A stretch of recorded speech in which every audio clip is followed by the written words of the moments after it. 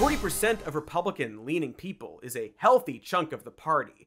So maybe that's why they're so focused on the technicality of Roe v. Wade not banning abortion, even though it will directly result in it being banned in many states. And it's also probably why they're groping their pearls over the leak!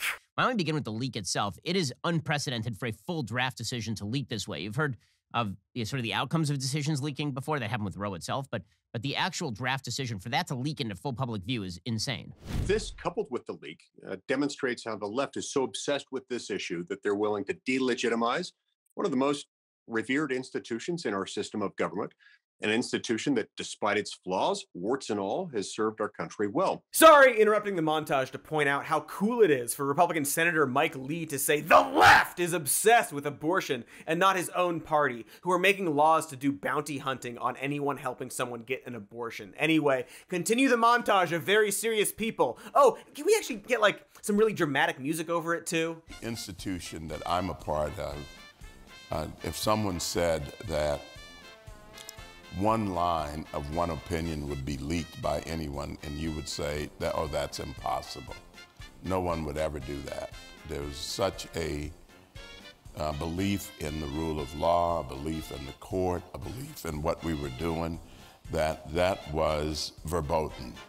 It was beyond anyone's understanding. Sorry, interrupting the montage again to point out that this dude's wife tried to privately pressure lawmakers into overturning Biden's presidential victory in favor of Trump. And when the Supreme Court ruled they would not take the case of Pennsylvania Republicans who wanted to challenge the election results, Clarence Thomas dissented. And it's hard to know how much of this is because he's a conservative shill or a shill for his wife. Anyway, continue the montage, which I get it's not technically a montage anymore. Continue and then conclude the series of regularly interrupted clips, please. Let me explain this.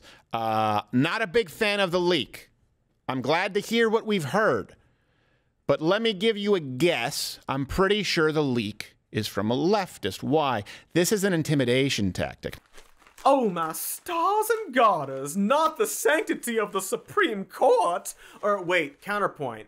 Who gives a pebble of a shit if we're talking about the sanctity of the Supreme Court like it's some holy resting place? Well, hey, have you guys looked at the Supreme Court lately? It's kind of a hot mess, and not the fun kind you'd smuggle across state lines. Like, for starters, the Supreme Court has very little in terms of oversight. Also, the judges are not governed by any code of ethical conduct, and are the only judges in the entire US exempt from such. That's odd, huh? Justice John Roberts was looking into developing an ethical code, but I guess they just kind of gave up.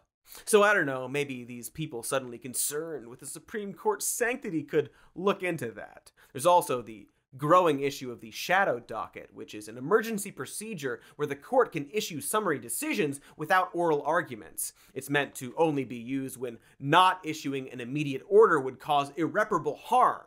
For that reason, it used to be implemented very infrequently, but since 2017, it's become routine. To quote Associate Justice Elena Kagan, the court's use of it has become more unreasonable, inconsistent, and impossible to defend.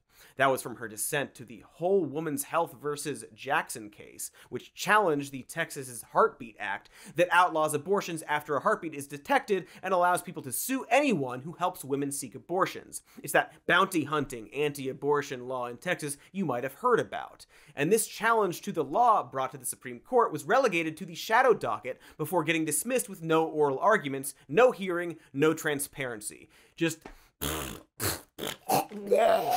womp womp shrug. The lack of transparency and oversight is especially concerning given the clear conflict of interest we see with Clarence Thomas. As I mentioned earlier, his wife Ginny Thomas texted Trump's chief of staff Mark Meadows, pleading with him to help overturn the election. And yet Clarence Thomas hasn't recused himself from any cases regarding the election despite a possible conflict of interest. Very good integrity and sanctity, guys. You're nailing it. Also, like 5 of the 9 Supreme Court justices are blatant conservative partisans, and Mitch McConnell didn't let Obama have a justice in his last year in office while rushing through Trump's appointee less than a month before the election, before Ginsburg's body was cold. So, you know, sure seems like they don't actually give a shit about the sanctity of the Supreme Court, or really anything at all. Hey, thanks for watching that clip. Here's the evergreen end plate to ask you to like and subscribe. It's any day of the year where you are.